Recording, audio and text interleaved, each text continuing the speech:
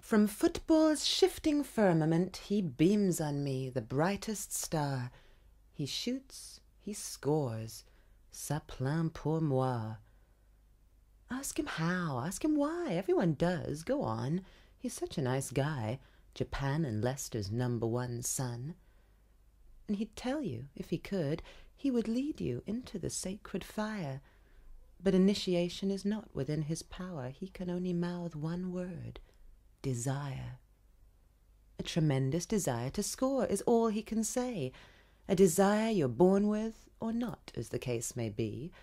But a journalist glum, who was not, with his butterfly net and a chloroform box and a pin, is displeased with this crumb. He wants how, he wants why, he wants more. He needs a formula, a sum that he can see. Was it luck? Was it talent or timing? Perhaps a holy trinity. We cannot fix it in formaldehyde. We celebrate the mystery. We love with our desire, Picasso said.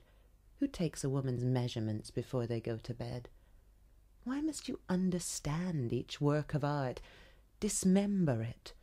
Can you not just enjoy the miracle of a quicksilver equalizer shot by a golden boy?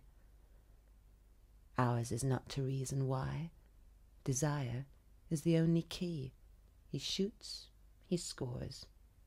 It's enough for me. It's certainly